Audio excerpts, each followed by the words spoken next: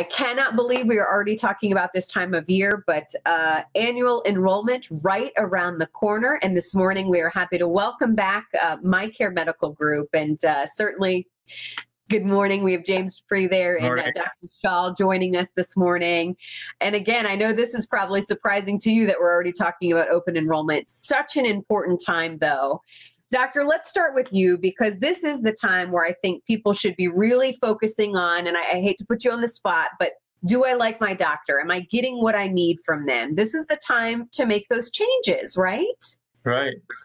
So, people change to me from a patient all the time. And what I would say, what you would expect when you come and see me the first time is that you should be treated like a human being. And I'll elaborate a little bit. Everybody is good at what they do. You're good at, they can wake you up at 3 o'clock in the morning, Carly, and you can do an interview. James is phenomenal at marketing.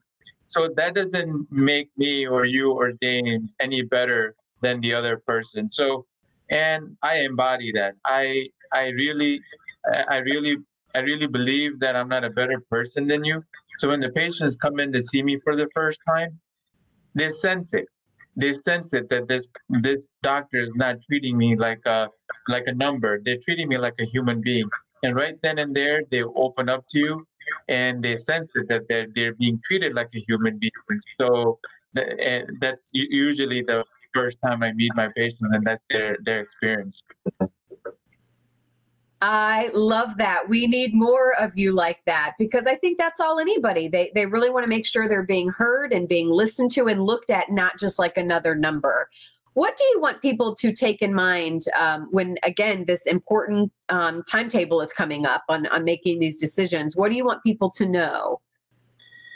So to know that, again, like I said, to be treated like a human being. So when they come and see me for the first time, I guess, if you may, I sort of have a gift. I don't want to say it like that, but I do feel like it's like a gift. So when they come and see me for the first time, I can relate to them, what they like, what they dislike. May they be about sports, may they be about their family, may they be about their health, and then communicate with them and connect to them at that level. And as soon as they see that they're being connected at a personal level, they open up to you more, and they be more comfortable with you. And then they're more and more, more people come to you that way. Yeah. No, that is a gift. And I think we need more of you like that. I would imagine this is very rewarding for you, and that you've been able to really kind of walk patients kind of through some difficult times as well. And obviously the end goal is optimal health. Do you have any kind of rewarding experiences? I'd imagine it's their daily. Oh boy, yeah. I'll tell you the one that just happened to me like maybe a couple of days ago.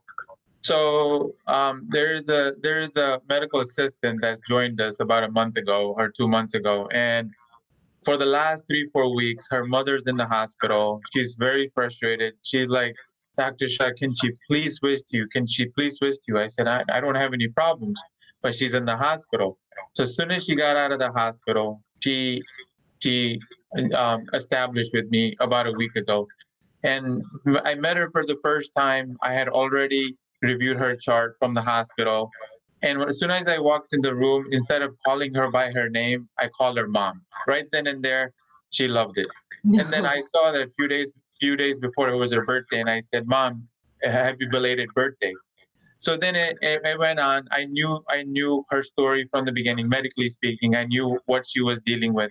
And then I came up with a regimen for her. And my medical assistant, she came to me 2 days ago, and she walked into my office. She said, "Dr. Shah, your regimen works. It just really works. My mom is doing great. She's not short of breath anymore. She's moving around. She's walking. And yesterday she made her own breakfast." You do have a gift. So we're almost out of time, and I want to make sure that I bring James in here, because the biggest question, I know people are hearing the doctor and going, "I want a doctor like that." He can't treat everybody. So as we get ready to close up, I know brag on your team, because he certainly is not the only one. Absolutely, you want a doctor like Dr. Shah. Let me tell you why. At MyCare Medical, did you see how he lit up when he talked about that patient? we understand that sometimes a doctor can seem intimidating because of their credentials and their medical expertise, but we try to break it down so that they actually relate to our patients as humans, understand everything about them so that they can break it down and get better health diagnosis and understand how to best treat them. So Dr. Shaw is typical of all of our providers, but he's also atypical because he's Dr. Shaw. I know. Again, we need more of Dr. Shaw's, but we know you have a great team. Now is the time to make those tough decisions and make a move if you need to. There is the information to find out more, the phone number, the website. Gentlemen, thank you for your time this morning, and thank you for all you do, Dr. Shaw. Thank you for having us. Have a nice day.